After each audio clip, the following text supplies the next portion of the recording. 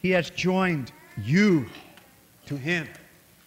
In your baptism, you went into the grave with him. And in your baptism, you came out with him alive. One with him. His life given you in the water to be your life. His incorruptible life. But with him, that's never enough.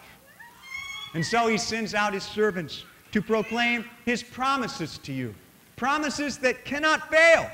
They are as sure and certain as his rising from the grave in incorruption.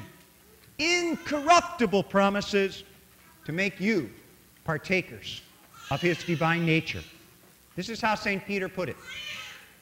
His divine power has granted to us all things that pertain to life and godliness through the knowledge of him who called us to his own glory and excellence, by which he granted us his precious and very great promises, so that through them you may become partakers of the divine nature, having escaped the corruption that is in the world because of sinful desire.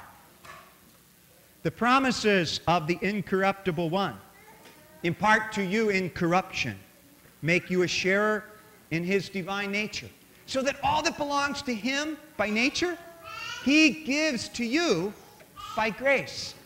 He a child of the Father, you a child of the Father. He the Lord of heaven, you the Lord of heaven. All that is his becomes yours. But with him, there is always more. It is not enough for him to baptize you into his own indestructible life. Not enough for him to arrange that his promises be spoken to you to impart incorruption to you through faith. He goes further. He has more. His love has no limit. He has a meal for you.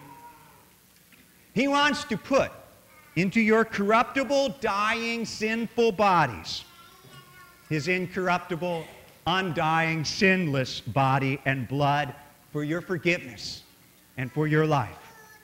He wants to unite you to himself, to strengthen the bonds of your faith, to comfort you, to hold you, to still you in all of your anxieties and fears.